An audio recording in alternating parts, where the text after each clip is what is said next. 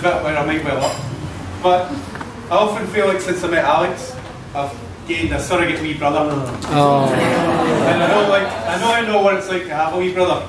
So if Alex is anything to go by, a little brother smaller than me, gets all the attention and makes loads of noise when he doesn't get his way.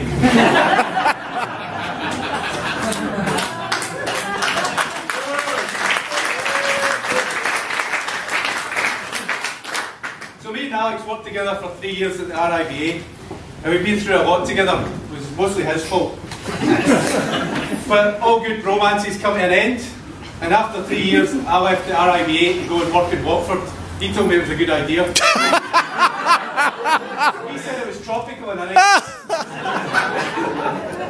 But I didn't feel like I was leaving my surrogate wee brother to fend for himself, as he just met this shy, retiring wallflower by the name of Clemency. Everybody, raise your glasses to Clem.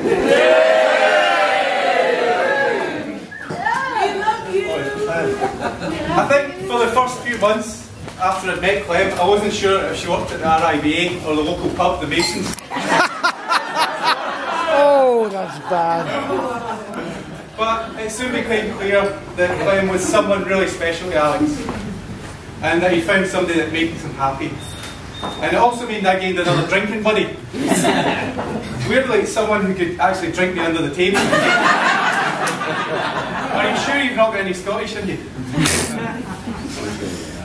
Actually, I'm happy to say though that my two drinking buddies are now husband and wife, and I know that Alex is the happiest I've seen him.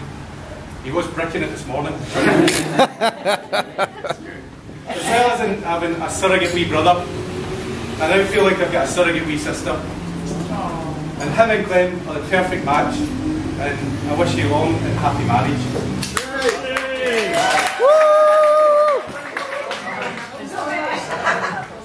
You're getting rid of me. Oh my God. Right, to finish.